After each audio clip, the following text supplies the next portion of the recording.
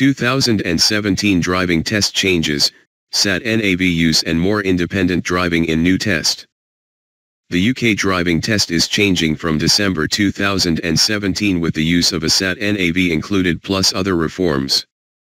Changes to the UK driving test will come into force from December 4 with candidates having to use a Sat-NAV to find their way around the driving test route.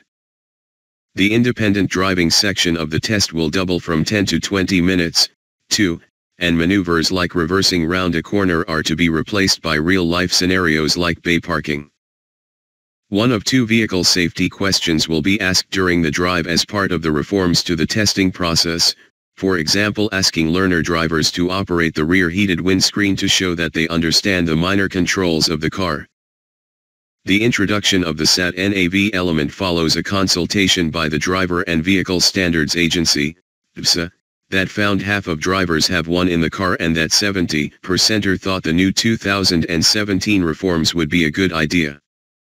It's hoped using sat-navs will encourage more independent driving and teach new drivers to manage distractions. The new maneuvers in the test will allow candidates to be assessed on busier, higher-risk roads rather than the low-risk areas like housing estates that are currently used both for learning to drive and for taking the practical driving test itself. Transport Minister Andrew Jones said, "These changes announced today will help reduce the number of people killed or injured on our roads and equip new drivers with the skills they need to use our roads safely."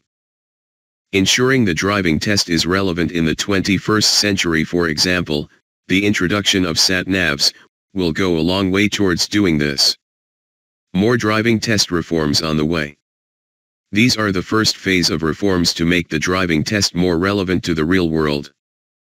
In the future we could also see learner drivers allowed to practice on motorways when accompanied by an approved instructor in a car fitted with dual controls, while autonomous car technology elements could also be introduced into the test.